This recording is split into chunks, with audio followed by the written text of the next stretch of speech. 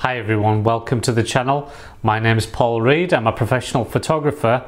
My main love is monochrome photography.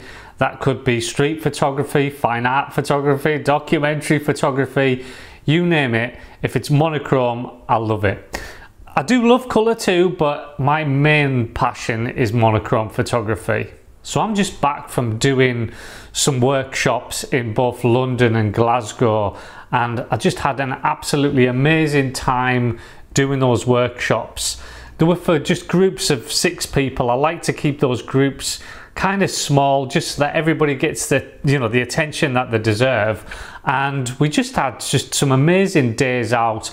I also did one for a father and daughter in Glasgow, which was just a great thing to see, a father and daughter pursuing the passion of photography together. I'm going to be showing some photographs that I took during those workshops just a little bit later on, all taken with the Leica Q2 Monochrom, no surprise there.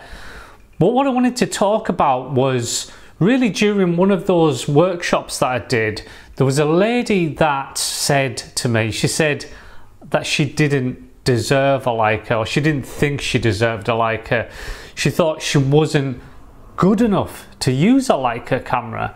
There's a lot of hate out there towards Leica. You'll see often lots of videos out there saying a Leica isn't going to make you a better photographer, all of that sort of thing. Now, I don't know, sometimes I find this a little bit condescending, me owning a Leica, because we know that it's not going to make us a better photographer. We're using a Leica camera because, well, for many reasons, but one of the reasons is the build quality, and it's just so great to hold, and it's just an amazing piece of kit to hold. It's desirable. We don't need a Leica. Nobody needs a Leica. We want a Leica because there's such a beautiful piece of kit to use. This lady saying to me that she didn't think that she deserved a Leica camera really took me back to whenever I first purchased a Leica. And it wasn't really that long ago, and it was the first Leica Q. I was a little bit embarrassed to be carrying that camera about at the time. I thought also that I wasn't a good enough photographer to be using a Leica camera, and like I was showing off, I was being a snob or anything like that. It felt like I was carrying a piece of jewelry around with me to say, hey, look at me, I've got a Leica camera. I kind of felt like I wasn't good enough to be using a Leica. Now, looking back, this is an absolutely ridiculous thing to think, because there's lots and lots of Leica users out there that aren't great photographers, but that doesn't mean to say that we should look down on them at all for owning a Leica. They're using a Leica in the same way that they might have a nice car, or they might have a nice bike, or they're using that camera because they just really love using that camera. They've got the money to spend on it. But it may shock you in knowing that a lot of Leica users aren't rich. They're not really well off. That one thing that they've got that costs a lot of money can sometimes just be a nice Leica camera, and it's something that they use every day. I don't think you can look down on somebody for doing that, for enjoying using something that they've bought. Yes, the prices are really high, but the build quality of Leica cameras is just phenomenal. And I really do love my Leica Q2 Monochrom. It's just such a pleasure to use.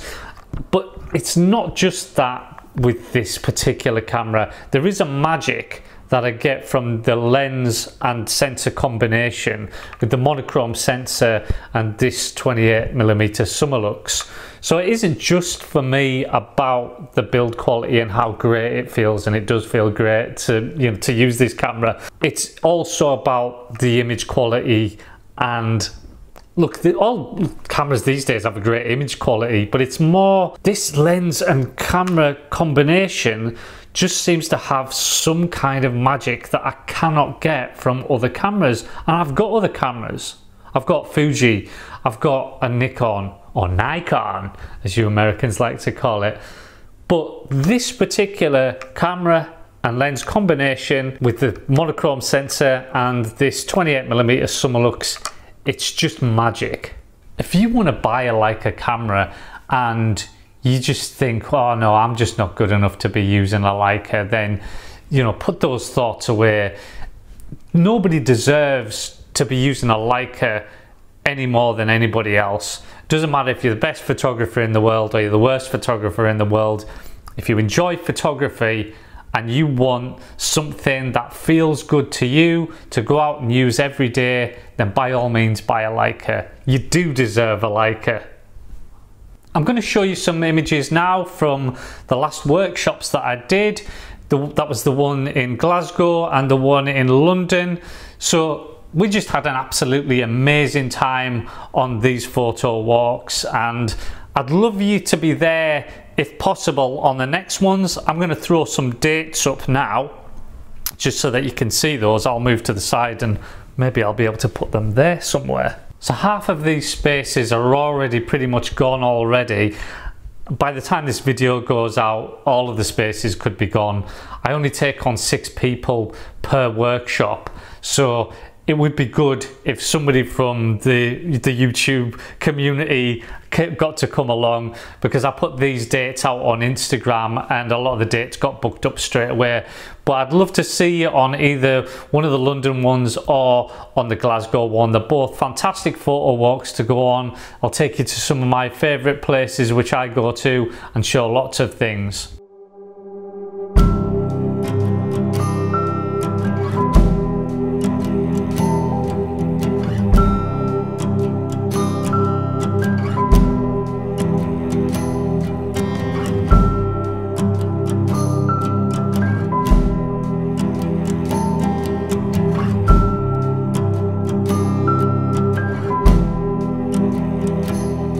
In the cold kitchen light, we both look for a sign, and you say, these are troubles of mine. Weary thoughts of breaking up, coming under your skin. Don't know if we should stop or begin. 'Cause I was there by your side, with my eyes open wide, and I know that will always be true.